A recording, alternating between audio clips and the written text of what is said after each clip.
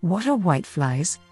Despite its name, the whitefly is not a true fly, but is closely related to aphids, mealybugs, and scale. These soft-bodied winged insects feed on plant sap, causing leaf damage and a host of other problems. Because of their tiny size, they can be hard to spot. How to get rid of whiteflies? If whiteflies are present, try these tips. Spray with water. The first line of defense is to gently spray plants with water to dislodge whitefly eggs and nymphs. Because nymphs don't move after the initial creeping phase, they will starve and die when removed from their food source. Keep leaves clean. To control honeydew and mold, wipe down affected leaves with a damp cloth, or spray with water. Attract natural predators. Beneficial insects that prey on whiteflies offer natural pest control. These natural enemies include ladybugs, green lacewings, dragonflies, and whitefly parasite wasps. Create habitat to attract and support these benefactors and plant flowers to attract hummingbirds, which also feed on whiteflies. Use insecticidal soap. For heavier indoor or outdoor infestations, use an insecticidal soap.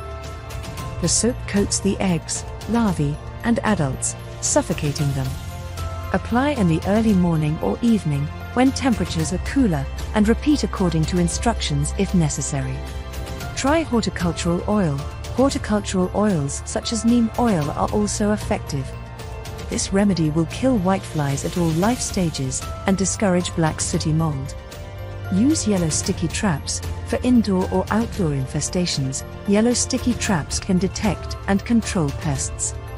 Whiteflies are attracted to the yellow color and become stuck to the glue-like substance. This remedy also works for other pests including aphids, fungus gnats, and thrips. You can also make your own by coating yellow index cards on one side with petroleum jelly and set them near your plants. Use reflective mulch. Cover the ground around susceptible plants such as tomatoes and peppers with metallic fabric mulch. The reflective material is confusing to them, so they will avoid the area. Keep it organic. Whiteflies have become resistant to most common pesticides, rendering them ineffective. Organic methods are the most effective and safest for the environment. Use a vacuum. Carefully use a handheld attachment on your vacuum cleaner, with a low suction setting to vacuum the underside of leaves every few days, collecting eggs, larvae, and adults alike. Make sure not to empty your vacuum inside your home afterwards. Insecticidal sprays, DIY and otherwise. For best results, spray in the mornings or evenings when it's cooler. To avoid blocking photosynthesis, don't spray the top surfaces of your plant's leaves. The whiteflies don't hang out there anyway. Vinegar and water. A mixture of equal parts vinegar and water will also do the trick. Make sure to test on a single leaf first and dilute the mixture accordingly. Repeat as needed. How to prevent whiteflies? The most effective tool to control whitefly is prevention. Keep plants healthy. Healthy plants are more able to ward off pests and diseases. Inspect new plants. Carefully inspect newly purchased plants before bringing them home from the nursery to prevent spreading pests to other plants. Check plants regularly.